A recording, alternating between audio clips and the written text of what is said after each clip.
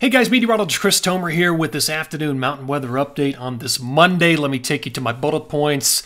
So this update will focus on a soaker potential in Colorado, and we're going to have snow, heavy wet snow at higher elevations out of this if this sets up the way it's looking between 510 and 512. We'll look at the snow levels, and the perfect setup would be as an Albuquerque low pressure. So we'll look at all that coming up in just a few minutes. I want to take you to my blog, christomer.com, and I talked about it. Colorado soaker and snow inbound. Take a look at it. This is definitely going to be a wet spring storm system. So forecast freezing levels.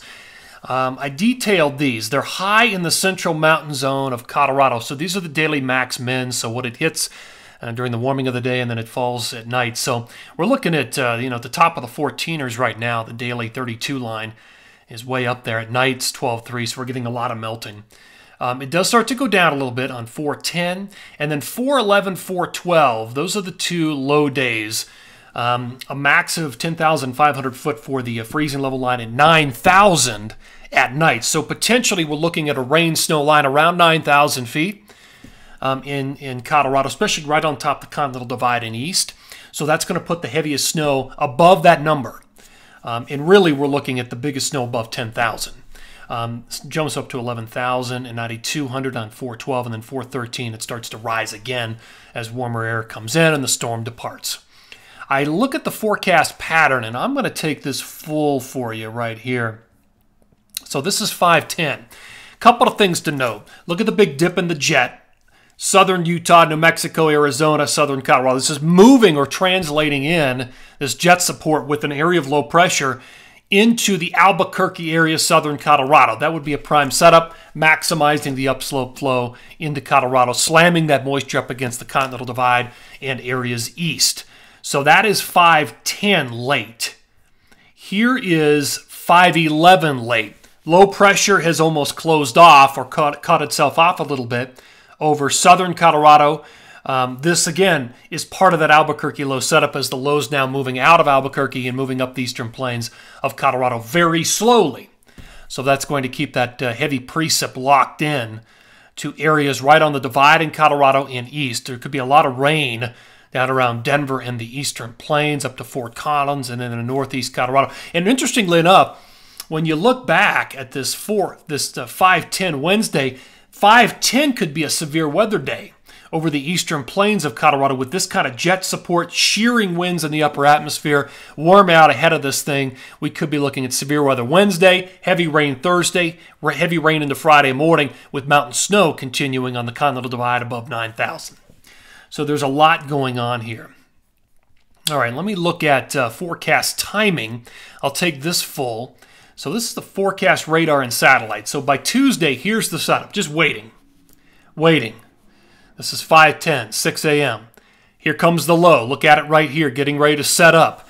So there it is. That's Friday morning early. The low is still cranking. Heavy rain in green, snow in blue, mix in purple. And you can see it through Colorado, even into Friday morning.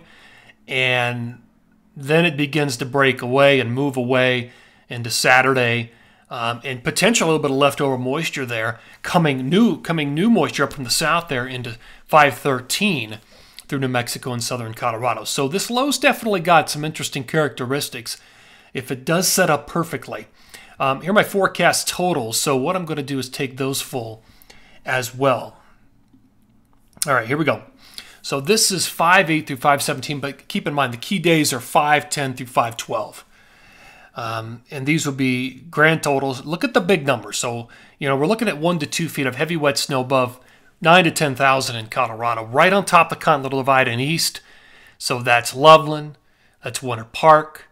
A lot of the 14ers that sit in those areas, Grays and Torreys, Beardstadt, Pikes Peak would get it.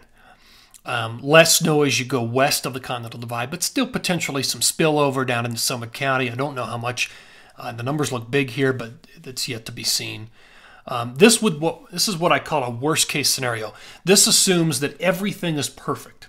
Perfect low setup, perfect track, perfect moisture, and everything. So this would be a worst-case scenario. I'll give you some bonus material here.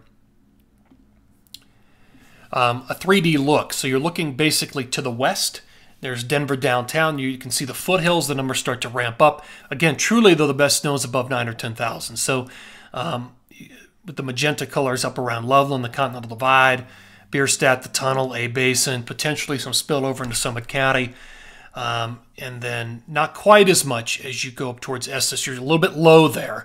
Again, this is really high elevation stuff. So there you go, guys. That's going to do it for this update. Appreciate you tuning in here. I'll keep things updated as far as this soaker goes for Colorado in the coming days. Take care.